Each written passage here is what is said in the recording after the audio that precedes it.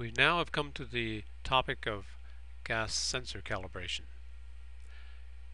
Even though the CO2 and O2 detectors are factory calibrated, for good, careful research you should verify daily and, if necessary, recalibrate these gas sensors. Both sensors are linear, therefore we need at least two cal gases to be able to calculate the slope and intercept. In the manual, we suggest the technique of adjusting electronically in order to calibrate the two sensors. In this way, we change the gain and offset of the electronics to fit the fixed calibration equations in the worksheet software. First, let's have a look at zeroing. Note, nitrogen gas cannot be used for zeroing the laser diode oxygen sensor. It simply does not respond to gas with less than about 5% oxygen. It's fine, nitrogen gas is fine for zeroing the carbon dioxide sensor. We suggest you use as a zero gas room air with the carbon dioxide and water vapor removed. Besides, this is free. You should remove the carbon dioxide because this is an unknown level in room air depending upon the number of occupants in the room. Also, water vapor is an unknown, and the humidity in the air can dilute the oxygen value significantly. So let's see how we obtain a zeroing gas.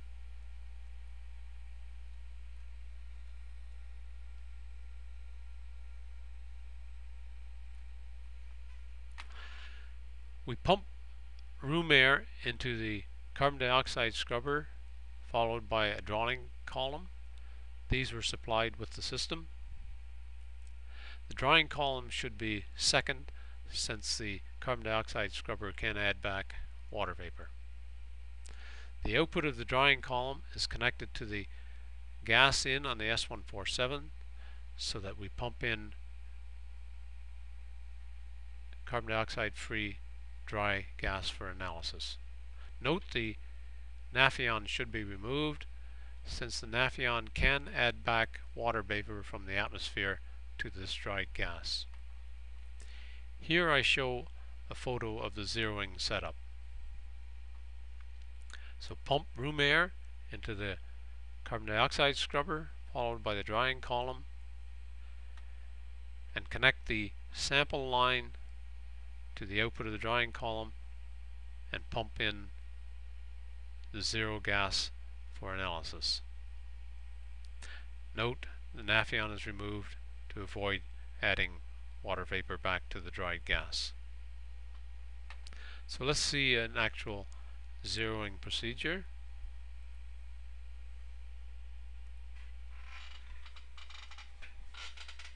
So I have cal gas, a zeroing cal gas being pumped into the S147, and you can see the carbon dioxide value is about 0% and the oxygen value about 20.95, that which you expect in dry air. If the carbon dioxide value is not zero, adjust the CO2 0 on the front of the S147 with a little screwdriver supplied. Similarly, if the oxygen level is not 20.95, adjust the oxygen span on the front of the S147 with the screwdriver. So we now have zeroed the sensors. So next we have to span with the second gas, cal gas. We suggest a commercial mixture of about 5% carbon dioxide, 16% oxygen, with a balance of nitrogen. These can be purchased and may vary slightly in the carbon dioxide and oxygen values.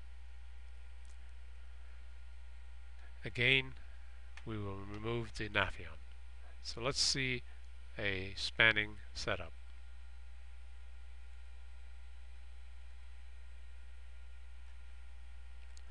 So using the regulator on the cal gas tank as well as the valve on the rotometer, obtain about 400 mils per minute of cal gas. This is not a critical value.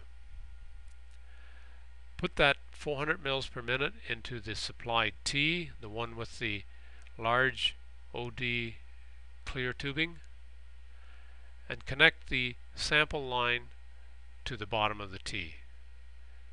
That way we pull in 300 mils per minute to be analyzed in the S147.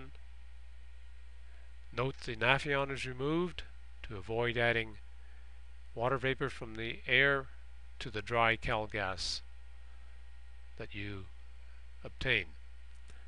Also, you can see here we waste about 100 mils per minute to the atmosphere. Here we have a photo of the span setup with cal gas being adjusted with the valve on the rotometer as well as the regulator on the cal gas tank to be about 400 mils per minute. This 400 mils per minute comes out the top of the rotometer into the supplied T with the large clear tubing. To the bottom of the T we connect a sample line and pull in 300 mils per minute to the S147 for gas analysis. Note the Nafion is removed to avoid adding water vapor back to the dry cal gas. So let's see an actual span setup. I'll change now from the zeroing gas to the spanning gas.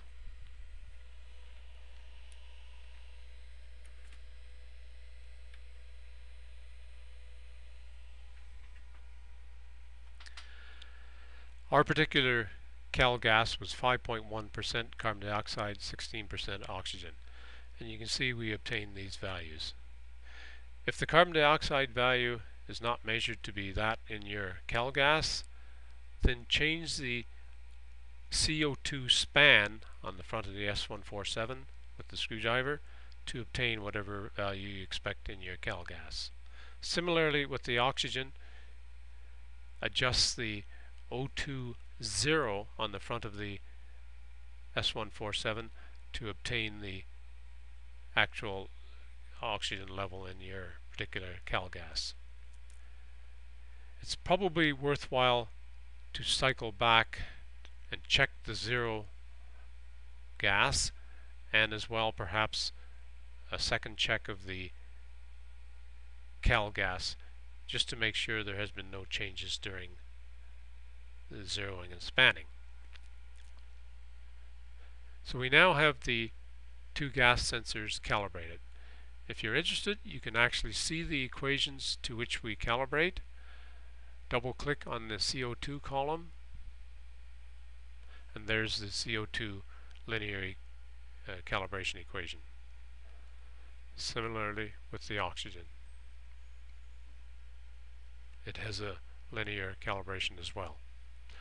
So reiterating, we are adjusting the gain and offset of the electronics to fit these fixed calibration equations in the software. Just as an aside, I mentioned in an earlier clip that it's possible to calibrate in software. You may want to try this method. However, in the manual we have discussed the electronic technique.